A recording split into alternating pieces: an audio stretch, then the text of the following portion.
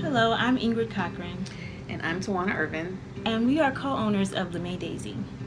LeMai Daisy provides services that provide education and family services for the community to address childhood trauma.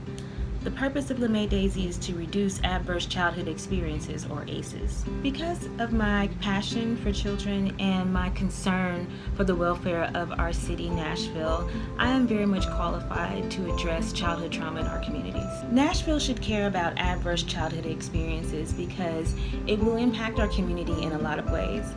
Children who have experienced adversity will have a higher likelihood of having behavioral problems, a higher likelihood of having social problems, but also there is a connection between adverse childhood experiences and chronic diseases like diabetes, heart disease, and cancer.